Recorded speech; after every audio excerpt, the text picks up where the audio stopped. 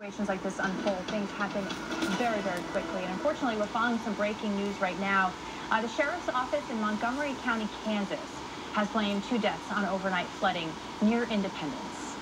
We are still awaiting more details, but the sheriff's office there says there are reports that the 2 were found in a vehicle in a flooded area. And here's sort of a radar recap of that flooding that went on yesterday afternoon and evening. You can see some strong storms pushing through that area. It was almost nonstop there once you had 6 p.m. And the evidence of that, the incredible rainfall total, looking at the indication there from the radar that maybe as much as 6 to 8+ inches of rain falling in the Independence area over what amounts to be about 6 to 7 hours. So easily an inch per hour rate at times there in the Independence. We'll continue.